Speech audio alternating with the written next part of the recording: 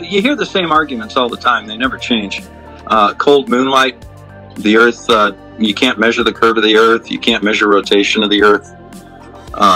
You know, these are all just standard arguments from the script, and no amount of data or evidence will be satisfactory to the people that do it. You know, flat Earth is a conspiracy theory. Conspiracy theories. Conspiracy theories. Conspiracy theories. And conspiracy theories. Misinformation and conspiracy theories. Conspiracy theories. A conspiracy theory.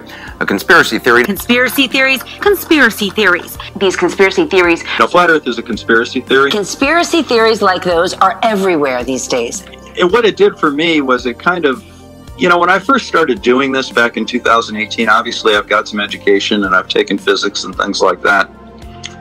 But if you asked me in 2018, 2017, how to actually physically demonstrate the rotation of the Earth, I wouldn't have been able to give you a good way of doing it. And one of the things about flat Earth is that I've actually looked into a lot of these things now. And I've learned how to do these things. And as a result, I'm currently an astrophysics astronomy major in a university. And I'm going to become a math and science teacher. Words I like to remember is that the stronger wind, the stronger trees. And you're kind of, I feel like this is kind of questioning things that you never really cared about before, but then all of a sudden you start looking into it, and even though we're on completely different sides of this argument, we're both finding ourselves a lot more interested in things that we never would have been interested in before, right? Oh, yeah. I never, you know, I realized that the Earth was a globe at about age 10. Because, and that's by my own demonstration. I used a pair of binoculars to look at a ship on the horizon. One of the things you can see yourself with a pair of binoculars, and I could see a curve, you know, a hump of water there, is if you actually go out to a lake. Go to a seashore. And there are boats on that lake. The farther away a boat is, the more the bottom of the boat will disappear, and you'll basically just see the mast of the boat. And as a boat goes farther and farther away, the last thing you will see is the very top of the mast of that boat. And that's because the boat is actually going over the horizon that's curved. If you send a ship straight to the horizon, right, eventually it begins to disappear until it's no longer visible beyond your horizon. Right. And you should ask yourself, what kind of surface would produce that result? And that means that as it goes farther and farther away, you see less and less of the bottom of it and more of the top of that. You can see that with binoculars, by an ocean, by a lake. It's really easy. That wouldn't happen if the Earth were flat. Seafarers knew this. Right. And so, however flat they would have imagined the Earth to be, they couldn't have accepted it to be completely flat, because otherwise you would never not see the ship. You would simply see the boat getting smaller and smaller and smaller as it went farther away, but you'd be able to see the whole thing with the same proportions. You can see if you go up onto a tall tower or a hill, and you see more over the horizon. I mean, and there was nothing I could do other than go higher to get rid of that hump of water and see the rest of the ship. Yeah. Oh, yeah, you hear the same arguments all the time. They never change. You know, these are all just standard arguments from the script. This is called gravity. I guess the biggest difference between people that are in the flat Earth and the rest of us is that we accept evidence, and we can accept evidence that goes against what we believe. You know, here's a good example from my field.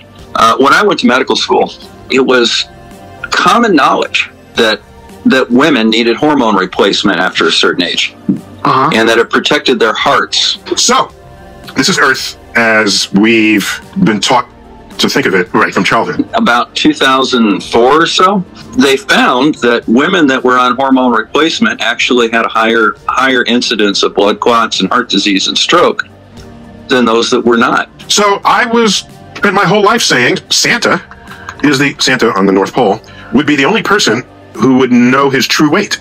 Right. Because on the equator, you're weighing less than your true weight. Right. True gravitational weight. Okay. Here's the deal. It turns out everywhere on the geode, you weigh exactly the same. That just went in the face of everything that we all had been taught. And we stopped prescribing it right then, because the evidence was so overwhelming that we were simply wrong.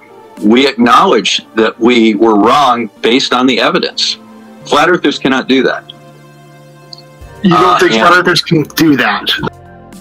They are incapable of accepting evidence that goes against their beliefs. Alright, so this is Confessions of a Flat Earther. You know, none of us wanted to be a flat earther, I'm telling you right now. Nobody really wanted this to be true. Wow. Not easy, you know. The first time you hear about it, you laugh, right? Oh, boy, that's stupid. Especially for me, you know, I've got 2 master's degrees. I was an astronomy major starting off in college. Took Calculus 1, Calculus 2, Calculus 3, differential equations, you know.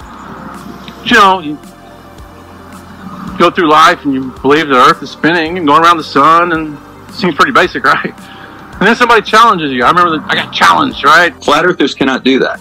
They are incapable of accepting evidence that goes against their beliefs. Go through life and you believe the Earth is spinning and going around the sun, and it seems pretty basic, right? And then somebody challenges you. I remember that I got challenged, right? It's a conspiracy theory. A conspiracy theory. A conspiracy theory is People believe in conspiracy theories because they have reason to believe in them. You know, they want to believe in them because it makes sense to them. It brings sense to things that they have that they don't get, and it gives them a sense of special knowledge, and it gives them a sense of community.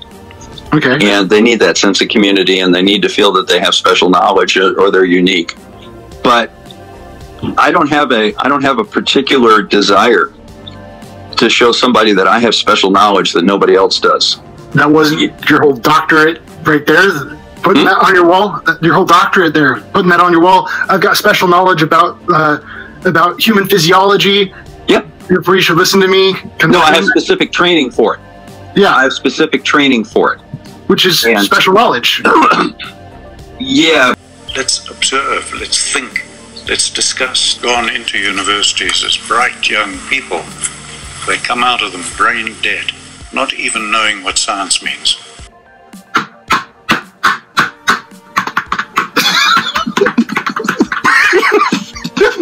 Check this out, you ready? Okay? If Earth spins faster, Earth won't keep its spherical shape. It will become a pancake. Yes! Yes! That was the fun part! Oh my god! Okay, so we think of Earth as solid, but it really isn't. Right. Okay? There's plasticity in the mantle, Right. There's rocks, they'll just start floating, okay? So the Earth will start flattening. As it flattens, the equator gets wider and wider and wider. So there you go, flat earthers.